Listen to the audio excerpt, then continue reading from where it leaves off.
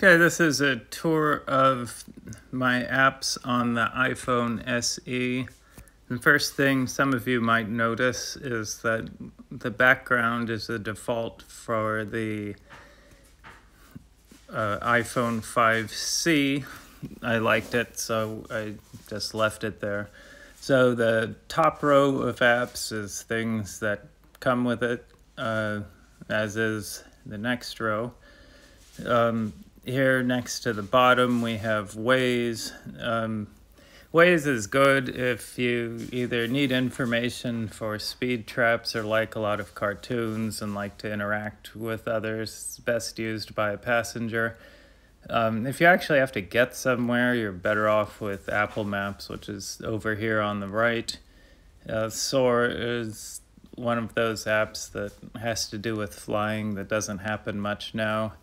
PDX Bus was for a trip to Portland that was over a long time ago. Another app that's on here is the COVID tracing app. It'll tell you if you were near someone with COVID. And of course, you have to remember to bring the phone to do that. I just went shopping and did not bring it. So again, you have to have it with you in order to use it. At the bottom, I have three apps that I use the most. There's Safari, which is a time-wasting device, so occasionally it's useful to look things up. The phone itself, and then text messaging. I don't use email on the phone. Here's the next screen. So we have the apps at the top are from Apple. Shortcuts is a thing where you can write a little program to open an app all the way into the part that you actually used. Haven't used it yet. Translate is something that came with the operating system that they added. Lyft, again, that was for a trip we took before. Haven't used it in ages. Defaults are more of the stuff from Apple that I never use, but I didn't take off. So you have stocks and the watch and so on. And there's the mail and the iTunes store. Also have the App Store above it, and to the left. The middle row, Tivoli Radio, is some international radio stations that they curate that sounds really good.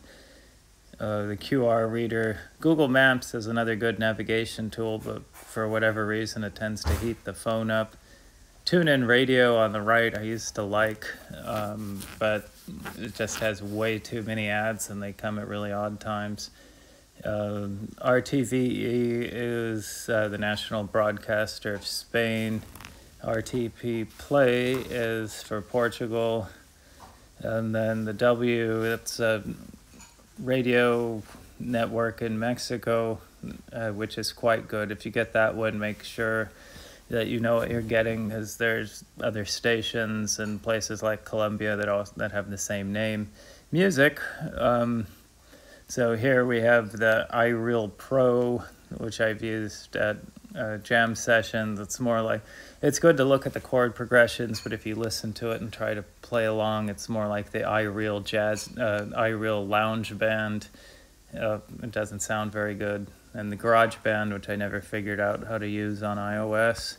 So that's closed. Then we have FlightView, which is good for tracking flights if you're at the airport. TriMet tickets, it's Portland again.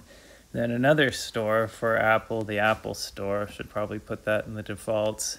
And then Gas Buddy, which is good for trips, but we haven't been on those either since COVID started. And then let's see here. Then over here, we've got Clips, which is another one that they put on. iMovie. Don't know how that works. DropBox, I have an account, but it's not logged on here. Extras are other default kinds of things, like the compass, which I've used. Find My is useful. You can find people you're in contact with or a device if you lose it. Voice Memos is good for recording things, even music. It works really well, but I don't use it a whole lot.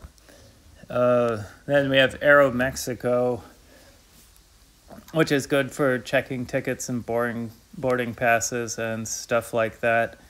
But again, that's not happening. iTunes University, haven't tried that. YouTube is kind of a double-edged sword. It's a good app, but you can just as well watch YouTube through Safari if you don't have the app. If you do have the app, it automatically goes to YouTube. Radio FM is a lot of international radios, kind of like TuneIn without the bloat.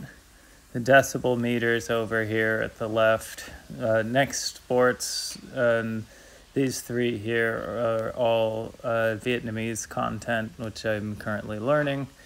And then over here, we have some default apps that are from Apple. They put them on automatically. So Keynote, I guess, is their PowerPoint. Numbers would be Excel, and Pages is their version of Word, or their answer to Word. Not sure if they're any good or if anyone uses them. I left them on because it's easier than taking them off. And anyway, that's a tour of the apps on my current iPhone SE.